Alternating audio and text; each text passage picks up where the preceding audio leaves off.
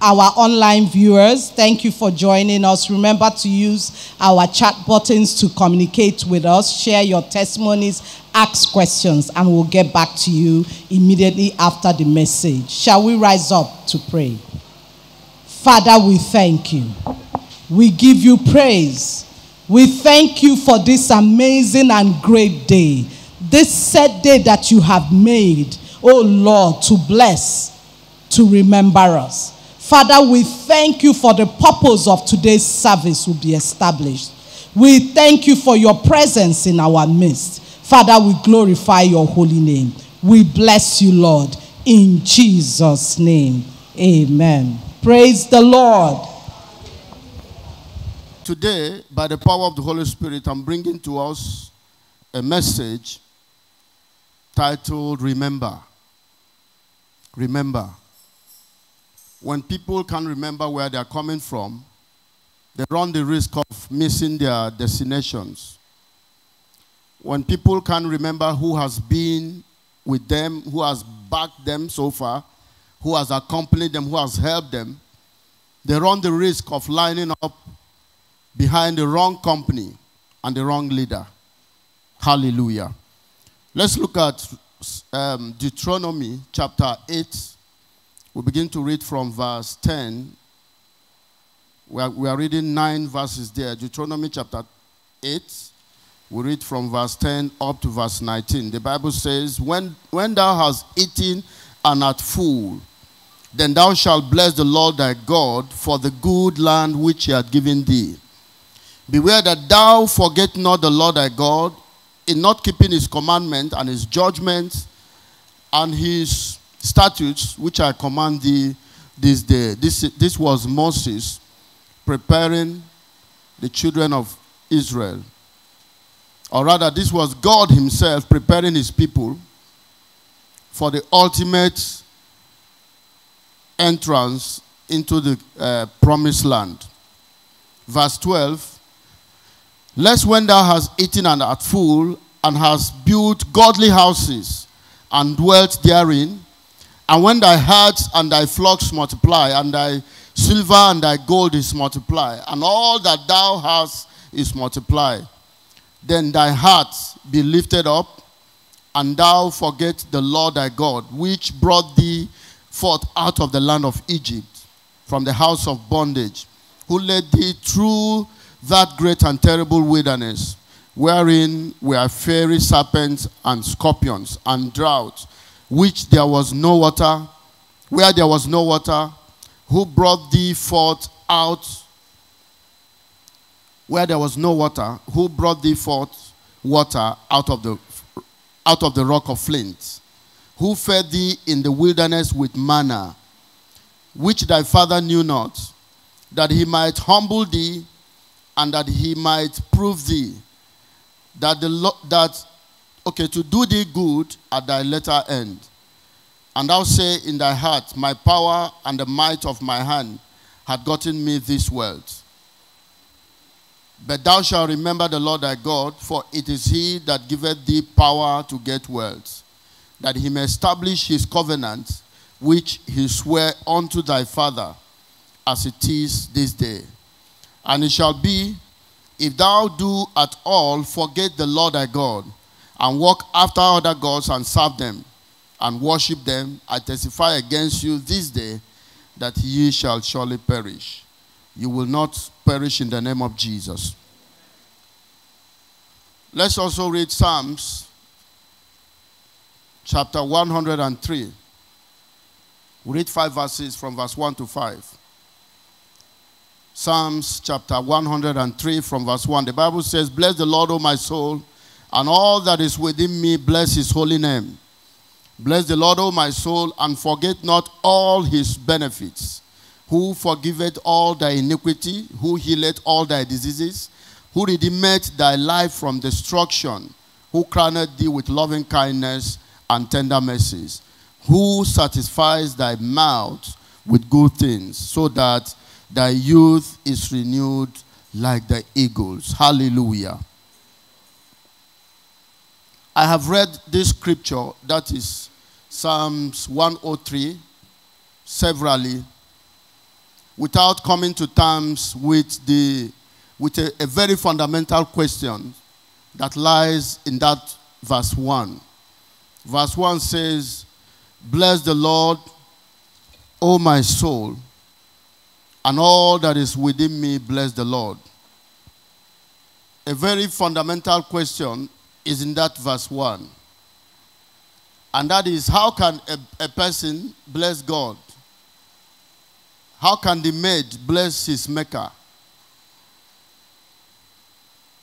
How can a helpless man bless a God that needs no help from any man?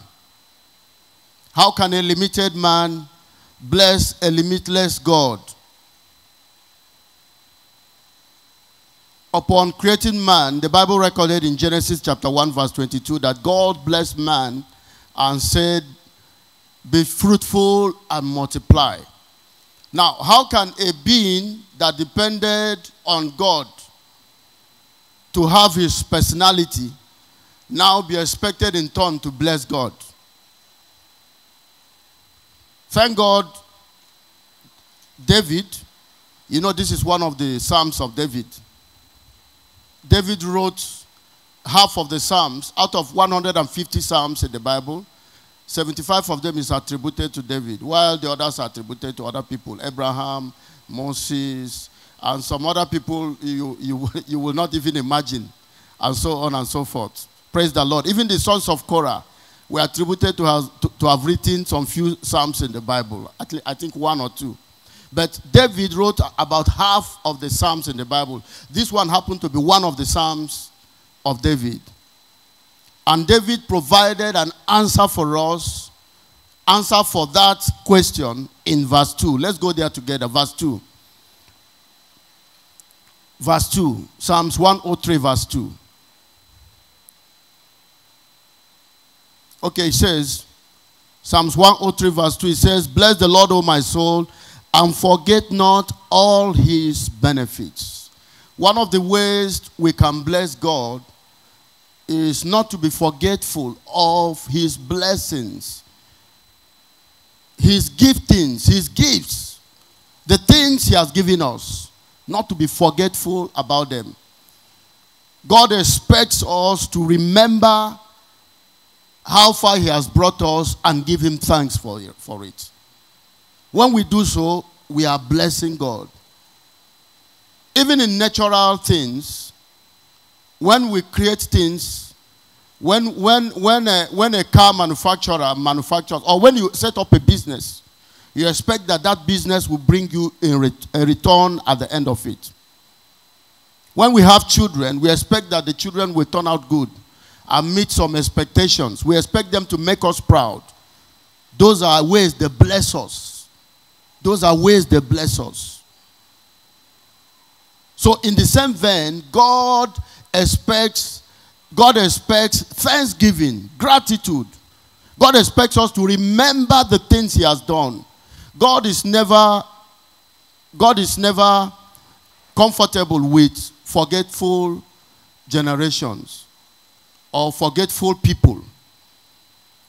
The first anchor scripture we read in Deuteronomy, in fact, if you read from chapter 6 up to chapter 9, I believe, it was about preparing the children of Israel to enter the promised land. And one of the things God emphasized repeatedly in that preparation was the need for them not to be forgetful. In verse 7 specifically, he began to tell them, he said, "Remember, I am the Lord your God. Remember how I took you from Egypt. Remember how I gave you manna that no generation ever knew. Remember how your clothes never tore on your body. Now, as you are entering the land that I'm going to give you," that's in chapter 8 now, he began to tell them, you are going into a land where you are going to become very, very prosperous. You are going into a land that is flowing with milk and honey. When you go, there are chances are that you will be carried away. There will also be challenges, he told them. When you get there, there will be tendencies that you will be carried away and forget about me. He said, don't allow that. If you look at the great, the 10 Commandments, the first two is about making God primary in our lives. He says, I'm the Lord your God. The next one after that talks about not having any other God but me. So God wants us at every time to remember him. Remember the things he has done for us. Remember how far he has brought us. Remember where he has brought us from.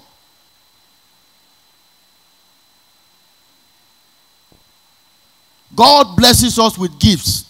He expects us to bless him with gratitude. God blesses us with great things. He expects us to bless him in return with thanksgiving. That's what we are saying this morning. And we are going to leverage on this Psalms 103. And we are going to see some of the directions that King David here wants us to put in mind. And I see these 4 areas we are going to look at here this morning as generic. They are not exhaustive. They are suggestive. They are generic. They touch every areas of our lives. And as we do that this morning, I want you to, in a remembrance mode, begin to remember. Remember specific. In fact, one of the ways King David advised us in this scripture to remember God is to remember in specifics what he has done for us. Let's see verse 2 down to verse 3. Bless the Lord, O my soul, and forget not his benefit. Verse 3. Who forgives all your iniquities, who heals all your diseases. He now began to go in specifics. In specifics. When we remember God, don't just remember God as the God you are serving. Remember him for the specific things he has done in your lives. And this morning, we want to look at 4 dimensions of that specificity. Specifics. Hallelujah. Forgive me. The thing is just jamming themselves in my mouth. Praise the Lord. We want to remember God in those specifics as David is leading us this morning, even from Psalms chapter 103. The first thing we should remember God, or the first area we should remember God for, is that we should remember how he keeps forgiving our sins and then thank him for it. Verse 3 of Psalms 103, verse 3. The Bible says, who forgives, present continuous tense. He has forgiven you yesterday. He has forgiven some of us this morning. And he's willing to forgive some of us immediately after service. And he is willing to forgive some of us tomorrow. He's even willing to forgive us after 2021 in 2022. God's mercies and forgiveness for us are always in the present continuous tense. It says, who forgives all your iniquities, not one, not two, different categories of iniquities. God forgives them all. Many of us won't be here today if the God we were serving were like Amadioha and the Shongos of this world. Those gods have no mercy in their vocabulary. Thank God for the coming of Jesus Christ that helped to whittle the powers of those gods, and that hopes to that helps to remove attention of people upon those gods. If we were still in that realm or in that generation where every worship or most of the worship were attributed to that God, most of us won't be here today. The day you abused somebody, maybe your leader in your house that nobody knew, that God would have just in your house, they have killed you between quietly, and people will be saying, nah, they don't know what to kill them. But thanks be to our God, who gives us the victory always through Christ Jesus.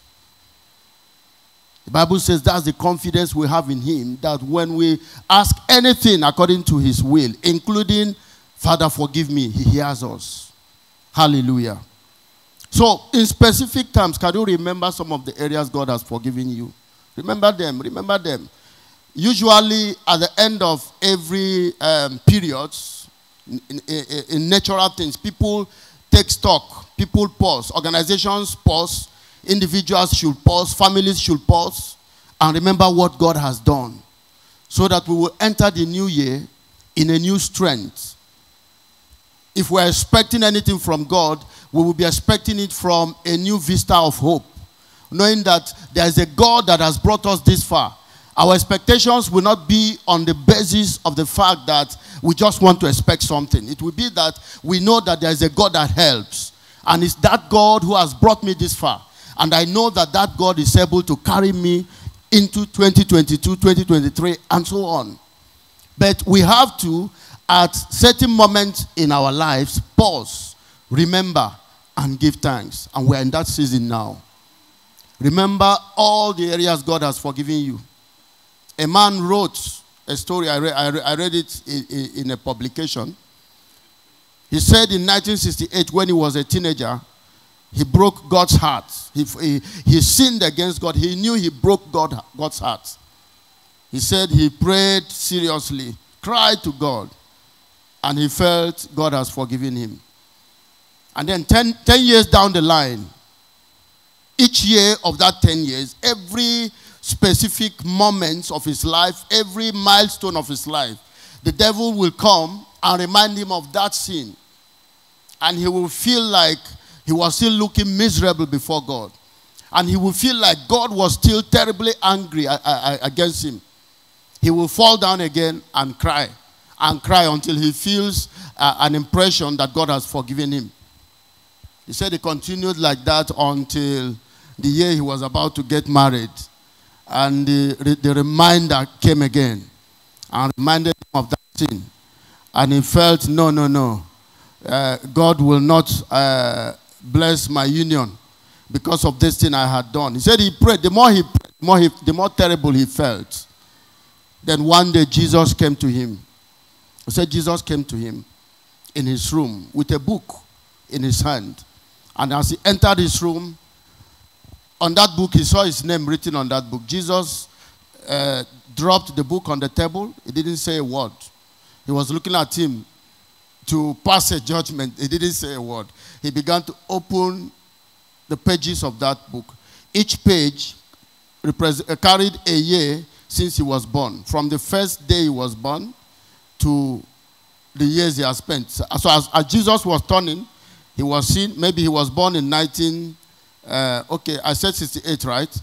So let's assume he was born in 1950 because he was a teenager when this incident of sinning against God happened. Let's assume he was born in 1950, making him 18 years at that time. So as Jesus would open 1950, he would, rather than look at the book and see what what was written there, he will look at the book and look at Jesus' face, whether he was going to say anything. He said that continued.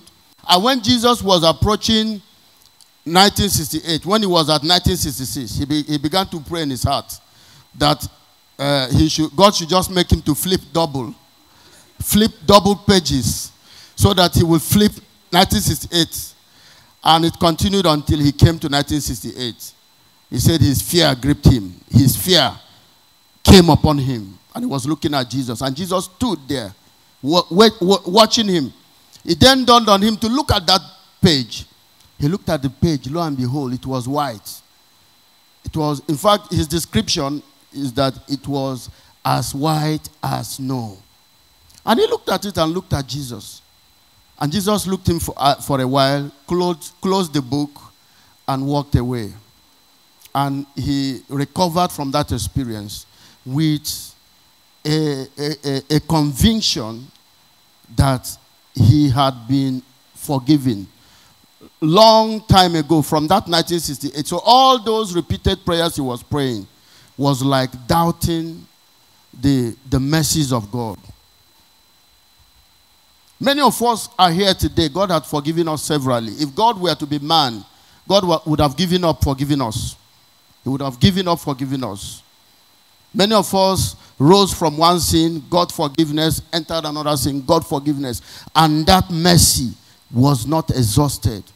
Lamentations chapter 3 verse 22. The Bible says, it is of God's mercies. It didn't say mercy.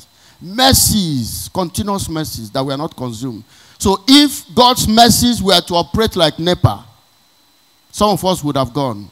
That time that the mercy ceased, there was no mercy. Let's assume if it operated like NEPA and then you wake up, no mercy. Just like we used to wake up at times, there's no light.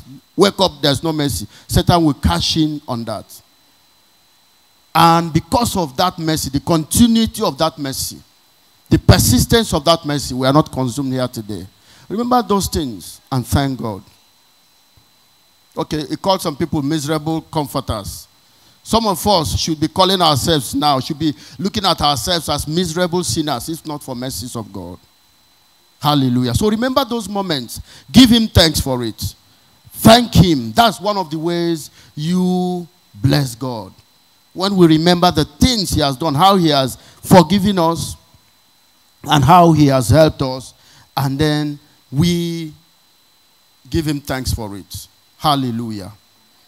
If you are looking for a man who understands about mercy, go to David. No wonder he wrote many things about God's mercies. David, a man that killed another man, a man that loved another man's wife, skillfully and systematically snatched her from him.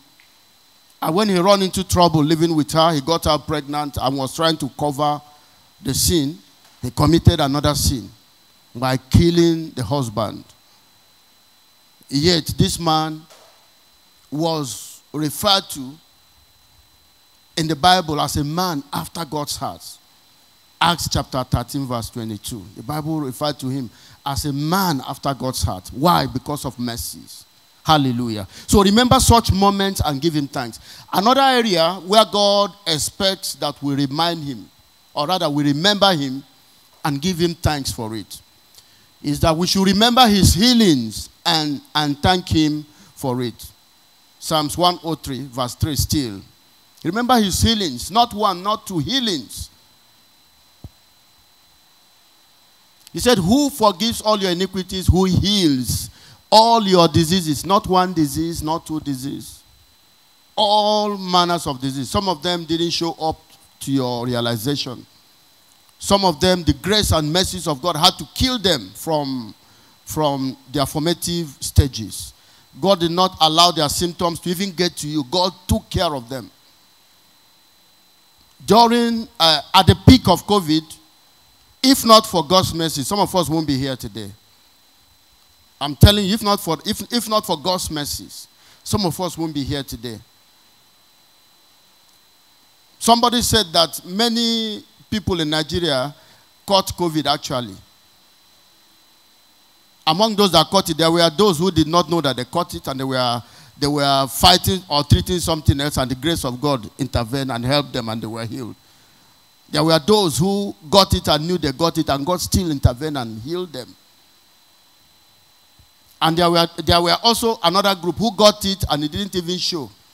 And God's mercies worked together, activated their immune system, and their immune system dealt with it, and they were up and running. That God healed them. You remember that scripture in Ephraim? He said, I healed them, but they did not know that I healed them. There were many of us in that category. So remember how God has healed us. Remember how he had healed. You know, some people used to say that there are different forms of healing. And they will say there is divine healing, there is physical healing. As far as I'm concerned, you can prove me wrong. As far as I'm concerned, as far as I have seen from the little I've known from the scripture, every healing is divine. If you had headache and drink paracetamol, it's the grace of God that enabled that paracetamol to heal you. If you had malaria and you took anti-malaria and you were healed, it's not that anti-malaria that healed you, it's God. Just like the source of every disease is spiritual, so must the source of the healing be divine. And divine is God. So every healing is divine. Whether you took something or you didn't take something. It's the divine enablement of God that accompanied that vessel of healing. The doctors used to say, we care, but God heals. We care, but God heals. So God uses the doctors, he uses the hospital, he uses the medications to heal us. So in all these healings, when it comes our way, let's remember that it is God. It's not paracetamol that healed you. It's not anti-malaria that healed you. It's God. And let's return thanks to him. Hallelujah. A story was told about a man, one of the kingpins of Silicon Valley. You know, Silicon Valley is the home of IT in San Francisco, United States of America. His wife became ill and was diagnosed with cancer. They took her to a hospital where they were paying an equivalent of 350,000 naira a day just for oxygen. And he told the doctors, he said that they should not bother. That money was not the problem. They should do everything necessary. That money was not the problem. And truly, money was not the problem. He had the money. Then after some days, the woman died. The story had it that he came to the open air and looked into the sky and told money, shame to you. For those who depended on money and who thought that money is the reason they were healed. A man that had all it takes to buy healing, money could not help him. He went and shamed money with his own mouth. There are many who have died, even during COVID. I don't want to call names now for political reason. There are many, you know them, who were taken to the best hospitals in this land. Some of them had money even to be flown abroad, but they couldn't fly them abroad because flying them abroad was a risk on its own. So they had to be taken to the best hospitals in this land. Some of them still died, even with the money. So it's not money that heals us, it is God. So when we are healed, no matter how small, headache, give God thanks for it. Give God thanks for it. It's God. It's divine. So remember the healings. David was guiding us here. He's saying that part of the things we should remember and give God thanks. And in that way, bless God for who he is in our lives is the healings. It's the healings. Many of us have had pains. We don't know where it came from. And while we were worrying, some of us were even worried, and God still bypassed our worries and still healed us. While we were worrying, God, somehow you woke up one day, the pain was no longer there. There was a time I had a terrible pain on my back, and they said it was for a sedentary disease, you know, for sitting down a long while and so on. You know, a lot of things were prescribed, massage here and there, exercise. It got to a point, I was just moving. I knew it was there. So, but I was cautious of it in doing certain things. When that pain disappeared, I didn't know. Who did it? God. It's not exercise. It's not that I shed my weight. That's why the thing left. Yes, I knew I started exercising to shed my weight. Have you not seen people who were exercising to shed weight and they fall down and died? Have you not seen? So shedding my weight is not a problem. It's that God used those avenues to bring healing to me. And I've got to recognize it and give him thanks for it. Hallelujah. The next area God expects that we remember him and give him thanks is remember how he redeemed you from destructions. From destructions. Psalms 103 verse 4. It says, who redeems your life from destruction?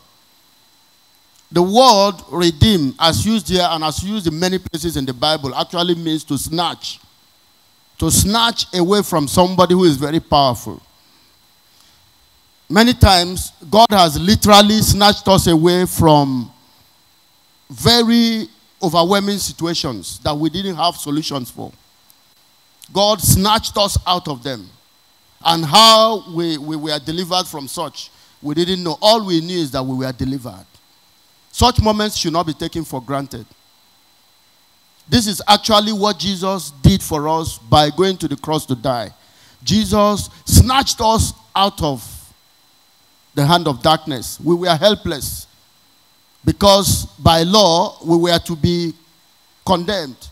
But Jesus came, overpowered the thing that overpowered us, and took us out of such moments. So remember how he redeemed you from destructions and thank him for it. There are many of such moments. If I give microphones here now, we won't go today. We won't go today. I remember how many years ago I went with a group of friends to swim. I didn't know how to swim, but I just accompanied them. But I made a mistake. I went and boasted that I could swim. And when it was time to swim, I knew it was an empty boast. So I stood at the bank of the river. Oh boy, come and swim now. Don't worry. I don't swim this type of river. Well, it's only swimming pools I swim. I don't swim here. So I just stood at the bank of the river watching them. They were enjoying their swimming. Then one boy, out of curiosity, he wanted to see these swimming skills of mine. He came through my back and gave me a push. I was still having my shoes on, my clothes, everything that I went to the river with. And that river was not a small river, I tell you. He just pushed me into the river, boom, and I landed into the river and I went down. In fact, I touched the bottom of the river and came up again. All I knew is that I was just seeing rumblings under the water. And after a while, I lost consciousness. The next time I knew myself, I was out. They were pressing water out of my mouth and all corners and so on. And later on, I was asking. They said they waited for me for a while. They didn't see me. Somebody had to dive in. They waited for me to exhibit that swimming skill. They didn't see it. Somebody had to dive in and helped me. What if, while they were waiting, I had passed on? Because I was actually drowning in that water. God kept me. Anytime I remember it, I laugh, but I thank God. I laugh at my foolishness, actually. But I end up thanking God for it. There was a day while playing football, I played as a goalkeeper, I played as a midfielder. One day I was a goalkeeper, somebody played a shot. Oh my God. Oh my God. I went and, you know they used to, if you want to catch a shot, for those who know about goalkeeping, if the shot is direct, you catch it like this. You catch it like this. If it's not too hot, if it's not a very hot shot, you can hold it. But if it's too hot, you parry it. That's what they call it. Try to parry it away from your environment. But this one came, I grabbed it. When I grabbed it, my heart stopped. It just came boom. The only thing I had was boom. And I went down with the ball. Bah. And they thought, they were clapping this goalkeeper. And while there, I was struggling to breathe. I was just struggling to breathe. From nowhere, I just came back to myself again. I just came back to myself again. And stood up momentarily and became weak and went down again. That was when they knew that something was wrong. But I knew that it was beyond what they knew. For a moment, I was struggling to breathe. At that moment, I could have passed on, and there could have been no me today. But the grace and the mercies of God kept me. That's another deliverance from destruction. I know you have yours. I know you have yours. Every one of us have such moments. In times like this, remember such moments and thank Him. Thank Him. It's not always give me this, give me Christmas shoes. Father, make sure that by 25th of December I have a bag of rice. It's not always about that. Sometimes we need to pause and say, Father, thank you. Thank you for this. Thank you for delivering me. To God be all the glory in the name of Jesus. Father, we worship you. We give you all the praise. Now finally, God expects that we remember Him. Remember how He satisfies your wants with good things. The Bible says He satisfies our mouth with good things. If you understand the principle of satisfaction, for those that did a little of economics, there is actually no satisfaction in life. Man will run from one fetish house to another is because moments of fellowship with those avenues or those mediums don't bring any satisfaction. They end up leaving you more miserable than you were at the last state of satisfaction. In fact, the economist said that you will keep craving for satisfaction until your satisfaction starts dropping. So when you think you are coming to a point where you say, hey, I'm now satisfied, your satisfaction start going down. That's diminishing returns. So as far as man is concerned, nothing satisfies like God. So the Bible says, he satisfies your mouth with good things. Hallelujah. So let's not take for granted such moments. Food on its own does not satisfy. It's God that makes food to satisfy you. The fact that you have food and you can eat and be satisfied, give God thanks. That's why I like this song that the children often sing. It said, some have food but cannot eat. Some can eat and have no food. We have food and we can eat. Glory be to you, O Lord. I hope I got it. So, the fact that you have food is not what brings the satisfaction. It's the fact that there is a blessing that followed that food. And when I talk about food here today, I'm talking about everything that represents food. Money, clothing, wife, relationships. The fact that you have those things is not what brought you satisfaction. It's the fact that the blessings of God followed them. And you are where you are today. I know we are not yet satisfied. We are still craving for the next level of satisfaction. But at the point you are today, God has brought you to a level of satisfaction you should be grateful for. There are many who can't afford some of the things God has given us today. And there are many who are wishing they could be where we are today. What I'm doing here today, I'm helping us take stock, as every organization will do at this time of the year. Take stock of the activities, take stock of the things you have done, take stock of your projects, see how well you have done, give appreciation to your team members, give appreciation to those who led those operations that brought you successes, learn from your mistake. That's what we are doing here today. And as we live here, let this process continue. Have a time to pause as a family. Remember how God has helped you. Remember how the blessings he has released that has brought you this far. Remember the healings. Remember, okay, let me take it according to the order. Remember how he forgave your sins and keeps forgiving your sins. Remember the healings. Some of them you did not even know about. He healed you. Remember also how he satisfies your mouth with good things. Then remember how he redeems you from every destruction. He never allowed you to be destroyed or to be consumed. Hallelujah. So part of the ways God expects that we can bless him is to remember him. And I tell you, one of the ways we can bless God in this season is to remember those who don't have. Is to remember those who don't have. Remember those who are craving for your current level of satisfaction. They are saying, when they see you, they are praying, they are saying, God, oh, if only I can be if only I can get to half of where this person gets to. Remember such people. If God can lay in your hands to be a help, remember them. This is one of the ways we can bless the Lord. Bless the Lord, O my soul, and forget not all his benefits.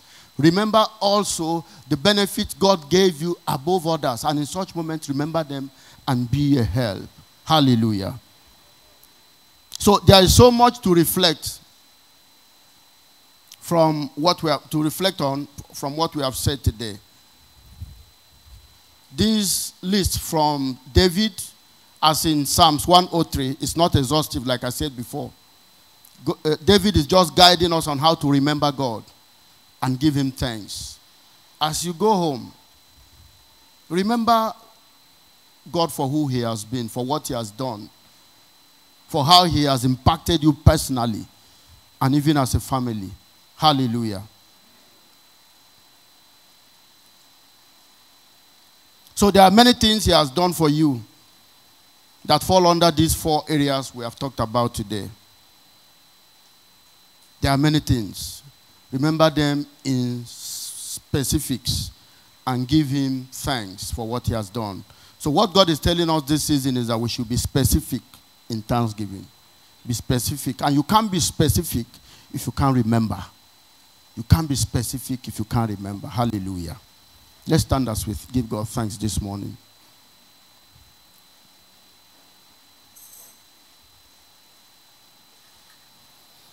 There is no one here today who can convince me beyond every reasonable doubt, like they used to say, that you have no reason to give God thanks. No one of us here. No one of us here. Big, small. Everybody has a reason to thank God. I'm giving you just 10 seconds. Remember one. If you can't remember many, just remember one. And we're going to spend the next 5 minutes thanking him. I want you to be involved. Don't mind who is by your side. Do you think it's easy to have a good husband? Do you think it's easy to have a good wife? Do you think it's just mere occurrence to have? Are you here? You want to give your life to Christ? I would like to pray with you before I step down this morning. Just raise up your hands and let's pray. Just raise up your hands and let's pray wherever you are. Is there anyone? Oh, Father, we thank you. We give you glory. Mighty God, we worship you. Thank you, Holy Spirit. Thank you, Holy Spirit. Thank you for great things you have done. Thank you for even in this season. Father, lead us through it. Let us remain in an attitude of thanksgiving. Have your way, O God. In Jesus' mighty name we pray. Amen. I remember your faithfulness. I remember your giftings. I remember your love. I remember your mercies and compassion. I remember your deliverances. Father, we remember. Therefore, we are grateful and we are thankful. We lift our offerings in thanksgiving unto you, Lord. Accept these offerings. Let them come unto you as sweet-smelling savour. And let your name be exalted. Give you all the glory. In Jesus' name. Amen. If you have your tithes, also drop in the basket.